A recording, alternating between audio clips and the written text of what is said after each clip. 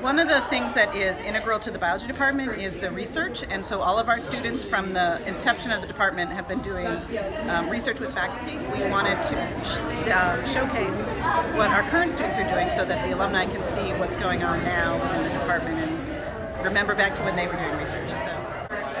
It's exciting, but it's also a little nerve-wracking because a lot of these people have worked in these labs before, which is why they're so excited to come back and see the research of young people. It's cool to be able to inform them about what we're doing now because they know a lot about it if they worked in that lab, but it's also a little intimidating because they know everything. Yes, like if you mess up, they're going to catch it, so. All of the research experiences that I had made me like very high up in when I was looking for jobs, and it was really well sought out.